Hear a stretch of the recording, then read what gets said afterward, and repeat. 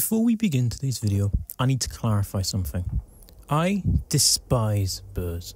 Like, truly despise them. If I was given the option of curing cancer and killing all the birds on the world, admittedly I would take the cure for cancer, but I would seriously consider the eradication of a whole section of our planet's ecosystem. Now the reason for this is that some birds are just incredibly thick, and when I'm walking down a path or I'm driving a car, and the bird doesn't move until the last physical moment, and which causes me to freak out, those are the moments where I do consider investing in a shotgun. But there are some birds that even I think look cool, the cassowary and the harpy eagle being some of them. But this bird is perhaps the coolest we've covered on this channel. A bird, the mere whisper of its name will cause snakes to hide under rocks. And that name is the secretarybird. Perhaps the coolest secretary in the world. So, to set the scene for you, secretarybirds are unique for a variety of reasons. First of this, they're the only birds in the genus Secretarybird, not to be confused with Sanguineus. And these birds have an incredibly wide range, from the far tip of South Africa, following the savanna and semi-desert, to both southern Sudan and southern Mali. Secretarybirds often live for 15 years in the wild, although they have been known to live for up to 20 in captivity. So, we have a lot to cover today, so grab a seat and let's join our young secretarybird as it hatches from its egg. Well, congrats, you're a nestling secretarybird. And like most birds, you have both a mum and a dad to feed you, which must be a nice change of pace compared to most reptiles. As for right now, you don't have any feathers. On that front, for the next few weeks, you'll be on house arrest, mainly because you can't fly, and also your current location is the top of a really tall tree. But also, it's because you are totally reliant on mum and dad, with the pair both going out and getting you and your siblings food and water, often taking turns to do so. When they return, they'll regurgitate this food or water directly into your mouth, making them one of the few raptors to do so.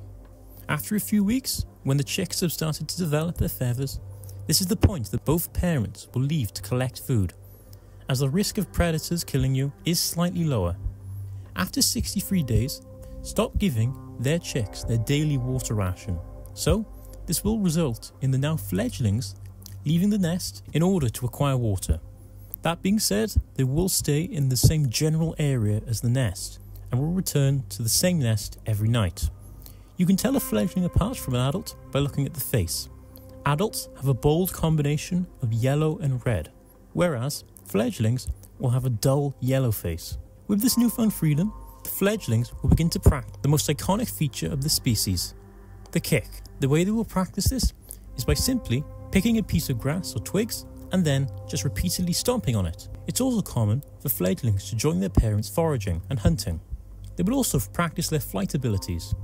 They will continue to return to the same nest 6 weeks after they first leave. Once they've left the nest, they will stay with their parents for a time, sleeping in the same tree, until, gradually, the bond between parent and offspring will dissolve, and the now juvenile secretarybird will leave their parents to establish their own territory. Now, secretarybirds don't leave their parents as sexually mature, and by the time they leave their parents, they're usually around 4 to 7 months old, with a secretarybird becoming sexually mature at 3 to 4 years old. So, like any young adult, they need to go out into the world and find themselves. In the case of the secretarybird, this means getting as far away from their parents as possible, possibly 800 kilometers away from their parents' nest. For this period, they will be focused on simple survival, because at this age, whilst nothing actively preys on the secretarybird, they will still need to find and acquire prey, which, unlike what you may have heard, secretarybirds mostly eat small mammals, so things like rats and squirrels, although they will divulge in the occasional grasshopper, smaller bird, and yes, even snakes. So, how do they catch their prey? Well, unlike pretty much every raptor, secretarybirds are not known to hunt in the air. Instead, they choose the tactic of walking along the ground, stamping in the grass.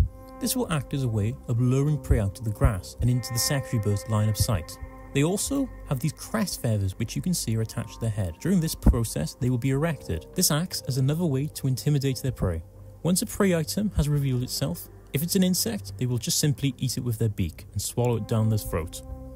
If it's a larger size, they will chase after it, utilising their extremely long legs to reach speeds of up to 20 miles per hour. Once the opportunity has presented itself, the secretary bird will stamp on its prey with the same force as an animal 5 times its own weight.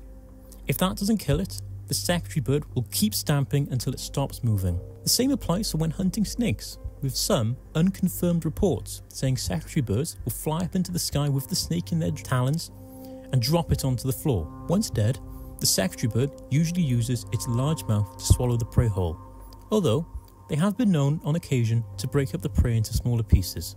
One of the interesting things about the secretary bird is that it's thought that the way the secretary bird hunts, using its long legs to kill its prey, could be very similar to how the terror birds of the past hunted their prey. Secretary birds are also not above scavenging from dead animals.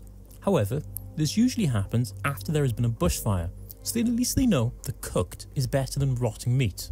Aside from hunting, which will take up most of the day, the secretary bird will spend most of its time roaming around the Sahara, following the prey and water in the region, and also resting in trees, particularly during the height of the day.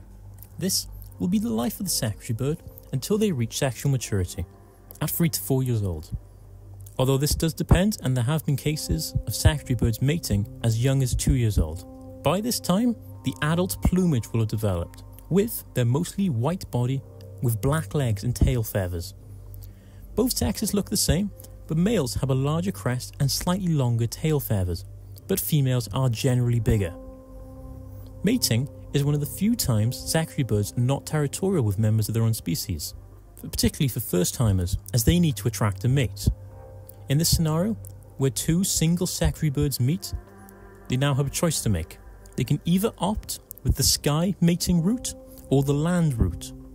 The sky route involves the pair, as you can imagine, taking to the sky as a display of their fitness to their partner, which is not how they usually fly, as in this scenario they'll be using lots of tight turns and also going at their top speed to demonstrate their fitness. But most of the time they'll simply glide in the air, using the solar winds to lift them up. The ground display will involve the pair chasing one another with their wings up and towards their back. This is the same method they will use when defending their territory. If both are happy with their prospective partner, they will pair up, with the 2 being monogamous and staying with each other for life. Their next order of business will be to establish a territory, which they will seek to do in areas with large amounts of prey and water, with the territories sometimes ranging for 19 square miles, and they will usually defend this territory fiercely from other secretary birds and driving them out of their territory. The only exception to this behaviour is in the harsher regions, or when there has been a natural disaster. In that case, it's not uncommon for there to be a group of up to 50 secretary birds, all tolerating one another's existence. But these groups are the exception to the rule, so it's good to imagine them as a high school class who's forced to stay together for a while, and then, after all is said and done and they all graduate, they go their separate ways. Only a few friendships transfer into later life. For the average secretary bird, once their territory has been established, they will need to choose a spot to build their nest.